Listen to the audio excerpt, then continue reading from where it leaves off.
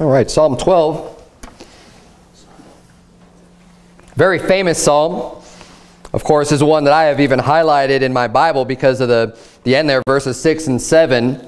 Shows that the words of the Lord are pure words, as silver tried in a furnace of earth, purified 7 times. Thou shalt keep them, O Lord. Thou shalt preserve them from this generation forever. I would recommend, if you make markings in your Bible, to highlight that verse, make a notation, or write a note somewhere. When you're discussing with somebody about why you believe, why are we King James only? Why is that the Bible we use? Very good reference to point out to somebody that God is the one who has promised to preserve His Word. That's what the Bible says. He's preserving it. If it was just left up to men, yeah, there would be mistakes. And the argument makes sense under a normal, just human work of translation and things like that. That argument makes sense to say, well, they're going to make mistakes. There's going to be some errors. There's going to be some problems in translation. Except when God does the preserving. Amen. And that's the whole point. And that's why I believe doctrinally that the Bible does teach. And we find verses like this that explain that. Look, God's preserving it. If God's the one preserving it, just as much as He was the one speaking when people wrote down the words, when Moses was used, when David was used, when Solomon was used, when all these various men of God were used to reveal the Word of God unto us, when the holy men of God spake as they were moved by the Holy Ghost, those were God's words. And I believe that God is also in charge of preserving them. But again, I don't want to get too far into that because that's not what the sermon's about at all. But we're reading this chapter, and I want to make that point out so you could make a note of it and use that, write it in your Bible somewhere to whenever there's that issue comes up. We're going to reread this. It's a real short psalm.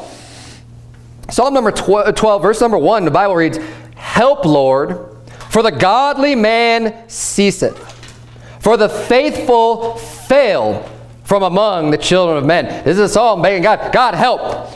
The godly men, they're disappearing. The faithful man is gone. I feel like this is a time that we're living in today. There's a lot of people where where are the godly people? Where are the godly Christians? Where are the faithful men? They're failing from among the children of men. The morality is decaying rapidly. Where are the people who are godly? Where are the people who are just going to stand up for the Lord? Where are they? Help, God. We need help. We need more people. But I want to point this out. He's stating the godly man ceases. The faithful fail from among the children of men. And then he goes in the very next, look at verse number 2. They speak. They speak vanity. Why is the faithful failing? It's in their words. It's in their communication. Nobody is standing up and saying what's right. The reason why the faithful is failing, it says, they speak vanity, everyone with his neighbor. With flattering lips and with a double heart do they speak. And the subject matter we're going to be talking about tonight has to do with our mouth. Has to do with the words that are spoken. The words that are spoken, this is probably one of the most powerful things, one of the most important things in our lives in general is just the things that we say. Amen. Words are definitely more powerful than brute force. We know that God, by His Word, created everything that we see today. He created the heavens and the earth. God spake everything into existence. I mean, the Lord said, let there be light, and there was light. In speech, it's not just with God. The things that we say, and we've been going through the book of Proverbs, and we've been studying how important it is to keep check on the things that we say and how we use our mouth and how powerful those things are. We just did that last Wednesday. And there's a topic, and I'll get there in just a minute, that I have been covering, but I don't feel like I've done a good enough job of really kind of just going in depth and making a point of this one specific issue that has to do with the words that we use and the things that we speak. But I'm going to keep going through Psalm 12 before I get to that. So he says, the faithful man sees it. The godly man's gone. They speak vanity, everyone of his neighbor. Verse 3, the Lord shall cut off all flattering lips, and the tongue that speaketh proud things. Who have said, with our tongue will we prevail. Our lips are our own. who is Lord over us. Again, this is all has to do with the words. This all has to do with what is being said, what is being spoken. Verse 5, for the oppression of the poor, for the sighing of the needy, now will I arise, saith the Lord. I will set him in safety from him that puffeth at him. And then he goes into God's word. The words of the Lord are pure words. As silver tried in the furnace of earth, purified 7 times. Thou shalt keep them, O Lord. Thou shalt preserve them from this generation forever. The wicked walk on every side when the vilest men are exalted. The wicked are speaking their nonsense. They're always trying to push their agenda, and they're mainly doing it through words. And you notice that there's, the words are being pumped into you. There's an agenda, and I don't want to really get off on this too much, going on in the mainstream media, and there's evil forces at work behind the scenes, and ultimately it boils down to Satan. But there's a narrative being pushed that even when you're aware of it, you have to be careful not to succumb to it and not to just let yourself get involved in the conversation that is being presented. Okay, and what I mean by that is every issue that comes up today, the media, doesn't matter what channel you go to, the talking points are all the same. Has anyone ever noticed that? Yeah. Like, it's always these same few things, and sometimes those talking points isn't even a major concern. I mean, whatever is the news is being presented to you, and basically it just kind of steers people into, well, you either agree with this or you agree with this, and it's just like, those are your two options. And it's like, well, what about, thinking about it completely different? What about a biblical perspective? What about anything else? None of that is ever brought up, and you're kind of left with these couple of choices, and that's what everyone ends up talking about too. And see, when you're following the news too much, you could end up getting caught up in just this whole way of thinking and just thinking about all these issues, many of which don't even matter. Many of them are just distractions. See, the media likes to present non-issues that get people riled up when there's something else really important going on in the world. When there's wars happening, when there's things that is like, oh yeah, don't worry about what's going on over here. Worry about what Target's doing with their restrooms, right? Which in itself is wicked. I know, look, I get it. But like, the fact that people are even talking about that, it's like, what? Why are we talking about that? But it's a sidetracking from a lot of things that are going on. But I digress. I don't want to get into that very much right now, because that is not what the sermon's about. Our lives, and let's just bring it back. We're in a fundamental Baptist church. Fundamental, okay? We believe in the fundamentals of the Bible. We believe this Bible literally. We read, and the Bible says what it says, and we believe what it says, okay? We need to get back to being a people and having a culture that is an old-fashioned culture where people can say things and you're not going to be looked on as, well, maybe he'll do it, maybe he won't. People were, used to be men of their words. Nowadays, lying and just becoming flaky and not being faithful is just a normal way of life. It's like, that's the way it is on the job for me. There's people that I work with, and it's like, I have to just be following up on every single little thing, because I can't give people work to do and rely on them to be faithful. And it's a younger generation, and it seems to be the way it's going with everybody. And lies are becoming not that big of a deal. Just, oh yeah, so-and-so told me this. Maybe it's true, maybe it's not. I would hate for someone to think that about the things that I say. Your character, the integrity that you have, it means a lot. What else do you really have? Your words should be very important, and you should treat them importantly. Amen. When someone is going to put confidence in you, we ought to be able to live up to that and not let people down. Our lives should be based on principles. We ought to have biblical principles that dictate our actions, that dictate what are we going to do, what are we not going to do. We don't want to be hypocrites, for example. We don't want to be saying, oh yeah, I believe this, and then just doing the exact opposite. We need to be living the example of the principles that we believe in. You think about our salvation rests in hope of a promise. And we alluded to this morning. We were kind of talking about salvation a lot this morning. But our faith relies on the integrity of God's word. I mean, think about that. You and I are staking our fate, our souls, in words that were given to us that we believe are from God. God's word. And the integrity, knowing that this is God's word, that God's going to keep his word. Now, I wholeheartedly believe we have a God that keeps his word, right? But that is how important that his integrity is, that when he says something, that it's true. I mean, my soul is dependent on it. My soul is dependent that when the Bible says in hope of eternal life, which God that cannot lie promised before the world began, that God keeps his promises. All of my faith is in that. My whole soul is, I've just gone, here's on God's word. That's on that promise that God made. That's where my bet is, right? The integrity that he has, it's everything. Now again, that's God. But if we are going to live godly in this present world, we ought to be able to have a similar character to where when we say something, it can be known that we're going to follow through with it. We're going to do it. We're not going to back out. We're not going to just say, well, whatever. The Bible says in Hebrews 10:23, let us hold fast the profession of our faith without wavering, for he is faithful that promised. God is faithful. But we can hold fast without any wavering. We don't have to doubt when God speaks. We need to be more like that. The importance of being able to trust in God's word cannot be understated.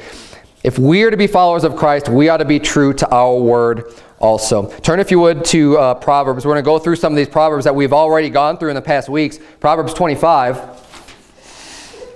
I'm going to kind of put them all together because I don't think I've done this as we've been covering this specific topic on speaking with your mouth. And we've gone into a lot of different things, but tonight what I'm going to be focusing in on is the talebearer. The talebearer. People who speak things that they shouldn't be speaking. People who reveal secrets. People who are not found to be faithful. People who are speaking when they ought not to be. And saying things they ought not. This is just one aspect. Obviously, there's many aspects of how important our words are in our life and being able to be trusted with our words. This is one small aspect. But I don't think I've really gone into this one aspect very much, which is one of the reasons why we're doing this tonight. Everyone needs, first of all, friends that they can rely on. We need that. We need the fellowship. We need people that we could trust in our life. It's important. I believe it's very important to have friends. It's important to have family. It's also important to have friends. And our friends ought to be brothers and sisters in Christ. We ought to be friends with people in the church. You know, friends with other believers. Those are the best friends to have. Amen. We need to be able to rely on people. We need faithful friends. People who are dependent. That's what faithful means, dependable. There's two meanings for faithful. Full of faith or dependable. We need friends that are dependable, that we could rely on, that we can go to for counsel, for advice. When we want to seek, hey, what do you think about this? I've got this question. I've got this issue. I've got this problem at home. I'm having some difficulties. I could use some advice. The Bible says that it's great to have a multitude of counselors, but I'll tell you what, when people are going through some real personal issues, you want to be able to rely on people that you could trust. One, to give you good advice, but two, not to go blab in their mouth to everybody else what problems you have going on in your life. Now, I know we live in a society today where everything is just being thrown out in the open.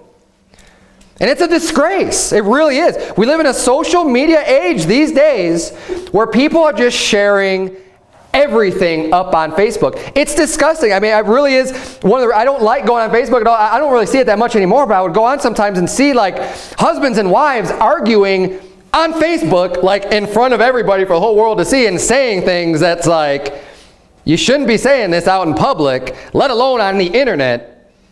This is something that's dealt in the privacy of your own house. There are things, and I don't care what this government's going to tell you, well, if you got nothing to hide, look, privacy is important. There are things that we need to keep private. And there are things that you want to keep private. There are issues that people deal with that you want to be able to get some good advice on and expect and rely on a faithful friend not to say anything. And if you're going to be that faithful friend, you need to make sure, no matter how juicy the content is, that you're keeping your mouth shut. Because once you break that trust, once you break that trust that's been given to you, it's hard to regain that. It's hard for people then to go and trust you again when your confidence is broken in a person. Look at Proverbs 25, verse 19. Proverbs 25:19. I want to underscore the importance of being faithful and being a faithful friend. Verse 19 reads, "Confidence in an unfaithful man in time of trouble is like a broken tooth and a foot out of joint." I mean, it's horrible. No one wants a broken tooth and no one wants a foot out of joint. It will cause you a lot of pain. And putting your confidence in an unfaithful man, someone who's not going to be reliable, not going to be dependable, not there for you, in the way that you need them there for you, does damage. It does hurt to that person. Flip back to Proverbs 11. That's the unfaithful man. We want to be faithful. We don't want to be unfaithful. We don't want to be unfaithful, especially in the time of trouble. I mean, if you care about your friends and love them, you want to be faithful. You want to be dependable for that person. You want to be there for them. Proverbs 11, verse 13, the Bible reads, "A talebearer revealeth secrets." And this is contrasted with, "But he that is of a faithful spirit concealeth the matter." The talebearer, and look, I don't think, does anyone want to be known as a talebearer? I don't think. I mean, that's a bad name to have and be given to you as a person, to be, yeah, I'm a talebearer. I reveal secrets. Don't tell me anything because I'm a talebearer. I'm going to go and tell other people. The whole point of having a close friend and getting counsel from people is so that they can be able to keep their mouth shut. "But he that is of a faithful spirit concealeth the matter." And again, I know there's an influence. I know we live in a society where people are just going nuts with the things that they share online. Don't let that influence you or impact you. And oftentimes, and this is, unfortunately, events will happen because almost just not intentionally. Because people are in a habit of saying things and confiding in other people. But let me tell you this, when someone has confidence in you, you have confidence among other people with your issues. But if someone has confidence in you, you don't share that with the person that you confide in. That is between the two of you. That is between, and obviously we're talking about things where it's apparent or explicitly said that this is private. This is not to be talked about. You don't want to be known as a talebearer. In Proverbs 20:19 it says, "He that goeth about as a talebearer revealeth secrets, therefore meddle not with him that flattereth with his lips." Again, the same thing, a talebearer being told as someone who reveals secrets. Turn if you would to Proverbs 18:8.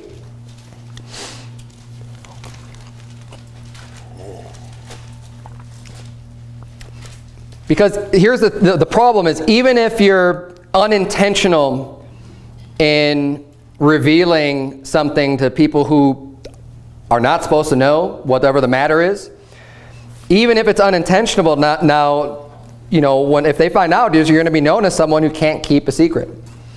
And that's damaging. Because you don't want to damage, first of all, your friendship. You want to be able to provide godly counsel. I'm sure everyone who has friends cares about your friends. And you want to be there to be able to be used of them in their time of need, the same way that you would use them in your time of need. But when you're not able to be faithful, you're no longer going to be looked on as someone that can be trusted. And not only that, what happens then with the talebearer, when someone's going around and just spreading information, is that could then end up coming back and damaging the person who wanted their privacy. Because now all of a sudden you tell someone else and they don't realize how private it's supposed to be, then they go and tell someone else, and then all of a sudden you get all these, this going on and on and on. It happens more often than you think, and it's not right. Proverbs, did I have you turn to Proverbs 18? Proverbs 18:8, "The words of a talebearer are as wounds." It's hurtful. You destroy the trust, and sometimes the things that you're revealing can come back and do damage on the people, and there's a reason why they wanted it in private to begin with. And they go down to the innermost parts of the belly. The same exact phrase is found again in Proverbs 26. Proverbs 26:20 reads, where no wood is, there the fire goeth out. So where there is no talebearer, the strife ceaseth. As coals are to burning coals and wood to fire, so is a contentious man to kindle strife. The words of a talebearer are as wounds, and they go down into the innermost parts of the belly. It's repeated. The exact same word-for-word phrase is found in Proverbs twice about the words of a talebearer being as wounds. Turn if you would to Luke chapter 16. Luke chapter 16. The issue of trust and being faithful and having people confide in you is a principle that you ought to have, where you can say, I am going to be like this. I am going to make sure and to not divulge anything unless it's okay with the other person. And even in the small matters, you might not think something's a very big deal. You might think, well, it's not that big of a deal if this person knows. But it doesn't matter what you think when someone confides in you. It really doesn't. If they are treating you with confidence, then you have to not say anything. It's a very important issue. Luke 16, look at verse number 10. The Bible reads, he that is faithful in that which is least is faithful also in much. And he that is unjust in the least is unjust also in much. If therefore ye have not been faithful in the unrighteous mammon, who will commit to your trust the true riches? And if ye have not been faithful in that which is another man's, who shall give you that which is your own? We need to be faithful even in the smallest of matters, even in the things that you don't think is that big of a deal. I'll give you an example. And I will do this, and you know, again, you have to have discretion with certain things. If you give me your phone number, I'm not just going to give your number out to everyone that asks for it, okay? And you could trust me with that. And there's probably people in here where I've asked, hey, can I give so-and-so your phone number? And you say, that's not that big of a deal. You're right. I don't think that is that big of a deal to give someone your phone number. I mean, ultimately speaking, is it some huge thing? No. But what it is it's working on a principle. And if you could be found faithful in that which is least, if someone could say, wow, here's someone who actually treats my privacy well and will be faithful in the small things, I know I could trust them in something that's bigger than that. And again, I mean, discretion, I've given out phone numbers in the past where someone is in need and someone is able to help that person, and I know that this person would really like to get in contact with them, whatever. Obviously, there's some discretion there, but it's just the point that we need to be faithful in all areas, the small things as well as the big things. We need to be able to prove ourselves that we can be trustworthy. Why? Because we have an important message to preach. We are ambassadors for Christ. We are supposed to be trustworthy. As a Christian, just claiming the name of Christ and saying, he's my Savior and I believe in him and I'm trying to live my life according to God's Word. If you can't be trusted, if you're living a life where no one's able to trust you, that's a smear, that's a bad mark going then back on Christ. If someone commits a secret to your trust and then you go and tell someone else, it doesn't matter if the secret was no big deal to you or to the person you told it, even if the person you told it to is capable of keeping a secret. It already demonstrates that you're not able to be faithful and control your own mouth if you're going to do that. Trust is given. When that trust is breached, it's hard to regain that trust again. Our words matter. Turn, if you would, to Mark chapter 1. It's a shorter sermon tonight. It's a real brief, it's a real simple point, but I just want to make sure we get this home, that the type of people and the type of principles that we should have, because our words do matter. Very important. If you're given knowledge of something personal by someone and told it to be kept private, you have absolutely no regard for that person, and you become a liar when you go and tell someone else anyways, when you just go and share that information. And I think it's just the way that God made us. This tends to be more of a problem among women than among men. There's just the Bible talks about the widows and having them remarry so that they're not become tattlers and going around from house to house and being busybodies and getting involved in everybody else's business. It's just one of the natural things that women are more social and talkative and kind of concerned in other issues, and men are just kind of a little bit more whatever. They could seem not caring as much. But so women, pay attention to, this is definitely, it's probably more of a struggle than it is with men. But all of us, it's still the same standard applies. It's the same principle.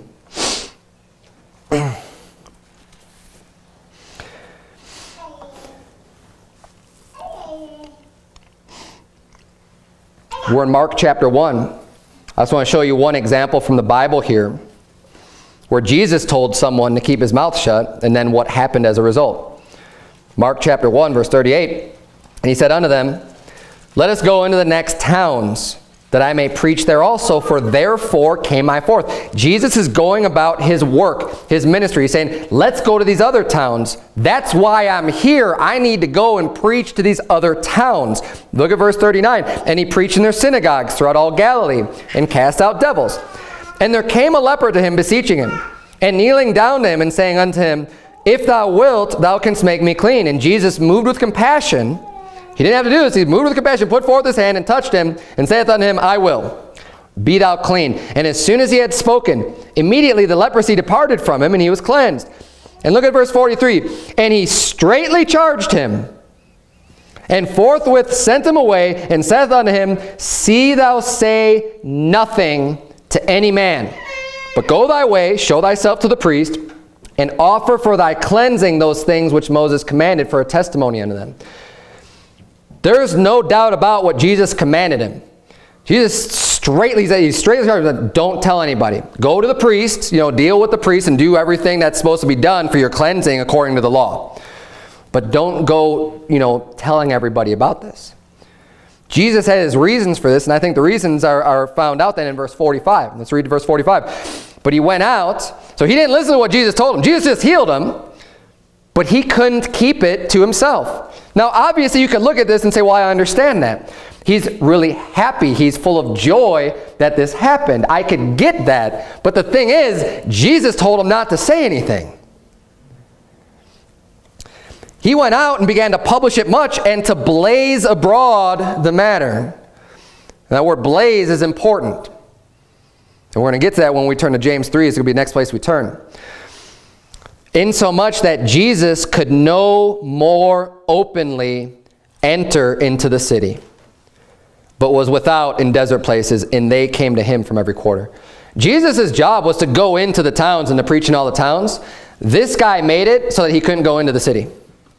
He wasn't able to go in anymore. He couldn't do his work. He couldn't do his work effectively at all. He had to go now outside the city, and they all had to come to him. What does that mean now for the people that maybe weren't able to make it out to Jesus, that he would have been able to minister to had he been able to go into the city?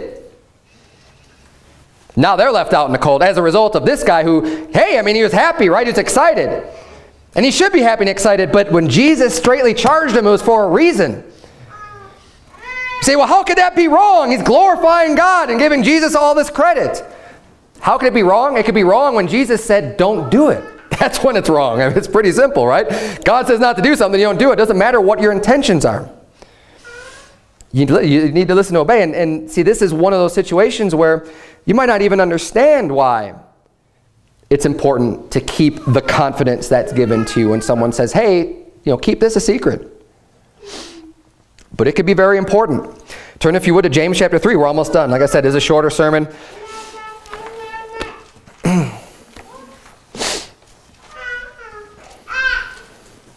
James chapter 3, verse number 5, the Bible reads, even so the tongue is a little member and boasteth great things. Behold, how great a matter a little fire kindleth. And the tongue is a fire, a world of iniquity. So is the tongue among our members, that it defileth the whole body, and setteth on fire the course of nature, and it is set on fire of hell. And again, it's relating your tongue to being a flame, to being a fire, to be able to blaze abroad these matters, to get it, all it takes is that little spark. Someone revealing a secret to one other person is enough to start a blaze. Because then that person tells another person, that person tells another person. Before you know it, everybody's talking about it.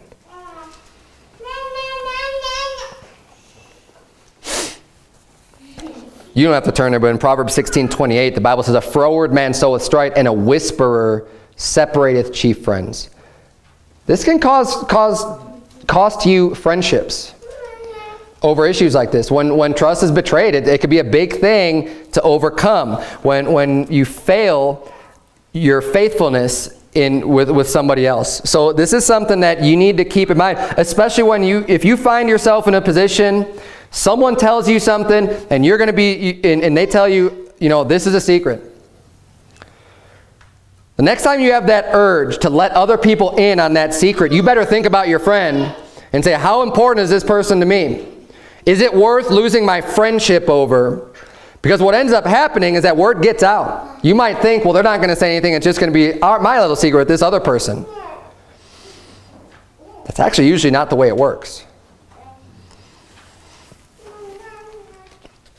You say, maybe it will, maybe it won't. Is it worth the gamble to you? Think about your friend. Is it worth the gamble?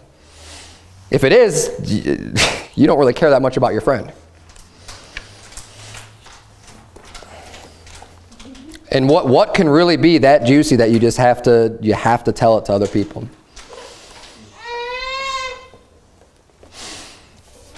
We need to have discretion. We need to know when it's right and when it's wrong. And, keep this in mind also when you want to give counsel to someone else. If something truly is a secret, don't assume that the other person knows or will figure that it's a secret. Be explicit with it. So you could let them know, hey, I don't want anyone else to know about this. This is something that we should all take to heart, because if there's something that you really want to keep private, make it known. That way there's no miscommunication and misunderstanding when, oh, well, I thought I could tell this person and this person. No. And that way the matters that you think are very personal to yourself will stay private and will stay that way, and will not come back and harm one way or another. I'm going to close on this. Jesus said in Matthew 10:27, what I tell you in darkness, that speak ye in light. What you hear in the ear, that preach ye upon the housetops. Anything we learn, anything that Jesus tells us, he says, blaze it abroad, right? Spread it far and wide. The stuff that we learn, the stuff that he tells us, the things that we read, and that is our job, is to go out and preach and just reveal all of these secrets, all of the mysteries, everything that we know in the Bible. Let's reveal that. God's not trying to keep secrets from us, but we need to make sure that we can be faithful with other people when they put confidence in us. Let's bow our heads and have a word of prayer. Dear Heavenly Father, Lord, we thank you so much for our friends here. I thank you for such a great church, dear Lord. I thank you that we have people here that could be relied upon to put their trust in, and that we're here to help each other. We're here for fellowship. We're here to be able to support one another in our times of need, dear God. And I pray that you please strengthen us, strengthen our friendships, help us to make more friends with other like-minded believers here, and just help us to be there and be a good friend for others. In Jesus' name we pray. Amen.